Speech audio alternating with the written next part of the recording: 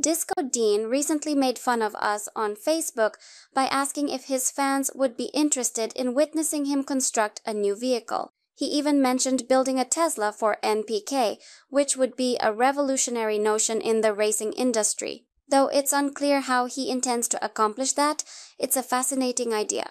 Dean acknowledged that he is in fact working on a new vehicle, Stinky Pinky number 5, in a recent podcast with Justin Swanstrom.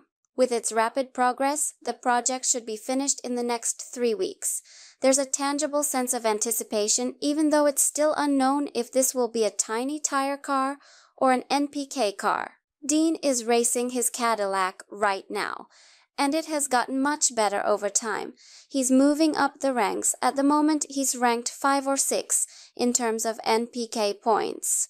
Considering the difficulties he had at first with the Cadillac, this progress is remarkable. Now, since it's becoming quicker with every race, he's showing that he can hold his own against the big guns. It's likely that many of you recall Dean's previous rides.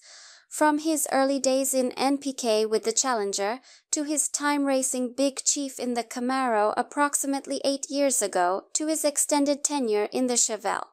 Now his daily driver, the Chevelle has been driven in Canada and Australia, demonstrating its speed and Dean's skill at surface-level tuning.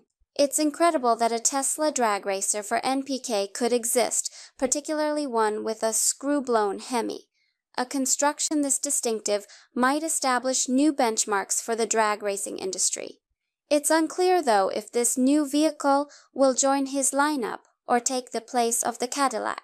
All of Dean's vehicles exhibit his talent for tuning and racing, and Stinky Pinky number 5 looks to be a thrilling new development in his career. The new vehicle might bring something completely new and surprising to the track, but the Chevelle will probably still rule the small tire scene.